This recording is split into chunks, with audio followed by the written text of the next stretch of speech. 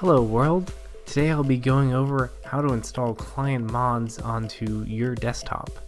So there are a few ways to accomplish this. The first way we're going to be going over is the official Forge way. So we're going with Minecraft version 1.12.2. This has a lot of the latest Forge mods available for it. So just go ahead and download the latest bug fix installer right here. Once that's downloaded, we can go ahead and run the installer. Just double click the jar file. Do note you will need Java 8 installed. Here on my Linux desktop on Fedora, I have OpenJDK 8, the free and open source version of Java. And I'm just going to go ahead and leave this on the default setting, install clients.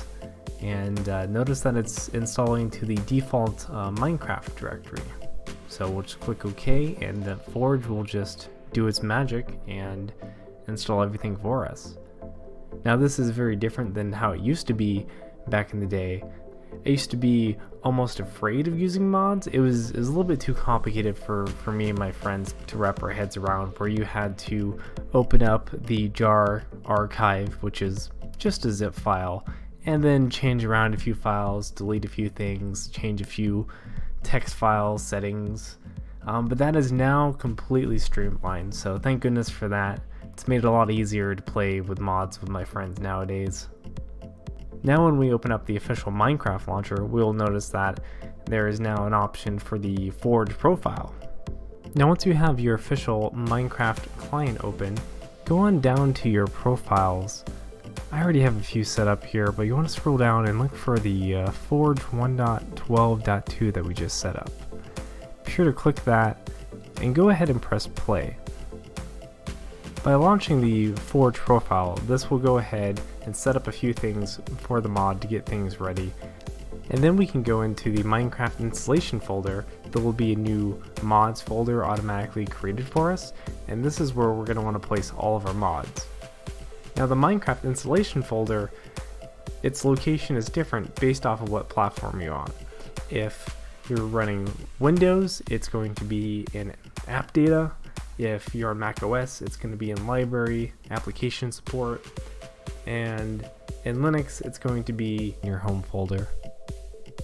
So here we can see we have Minecraft loaded, and just set up a handful of mods in here. And click in the mods folder to get a more broader view of the actual mods that are available here.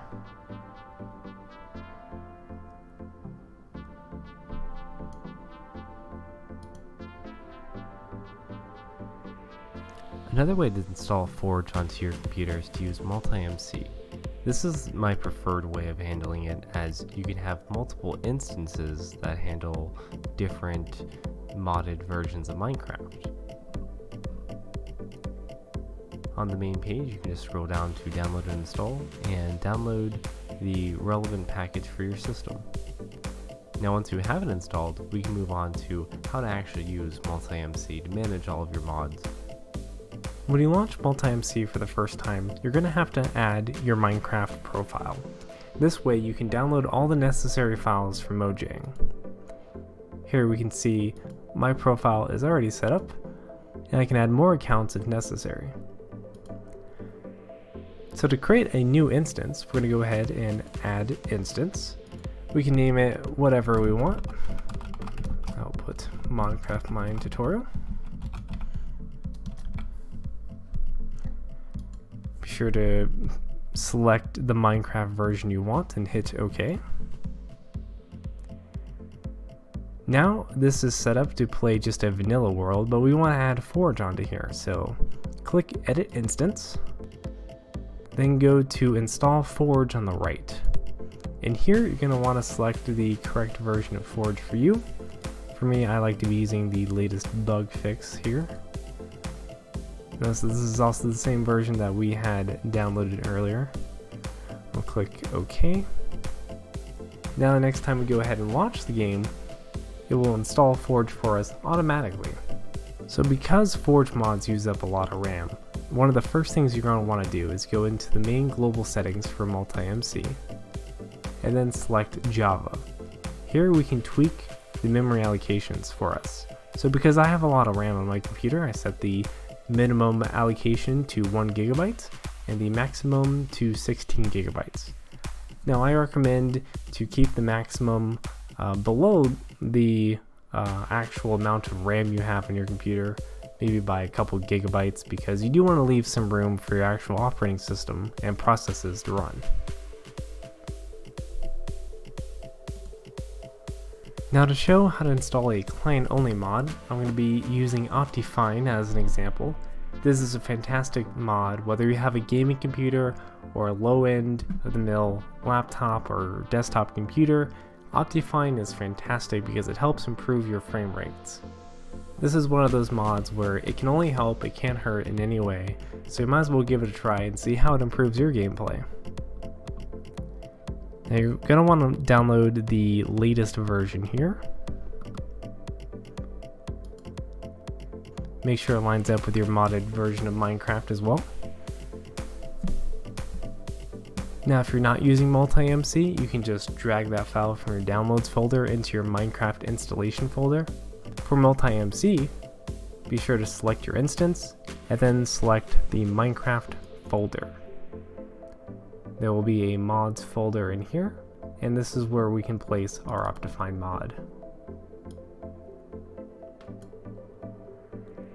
Now the next time we go to run our instance, the mod will be loaded up. So we're going to go ahead and launch this here.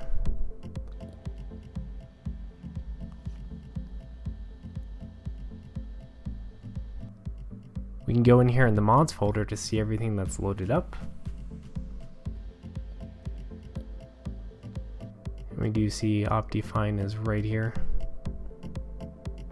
A nice little trick here is that if you actually want to disable all your mods, is to simply rename this folder. Once you do that, then Forge tries to look for a mods folder. It doesn't exist, it can't find files it's looking for, and so it has nothing to load. Alternatively, you can go into here and rename any mod, and instead of having the jar extension, you're going to want to change that to anything else. Forge will only look in here to load jar files. Anything that is not a jar will not be loaded. In my next video, we'll be covering how to deal with server-side mods. Thank you so much for watching, and keep on mining.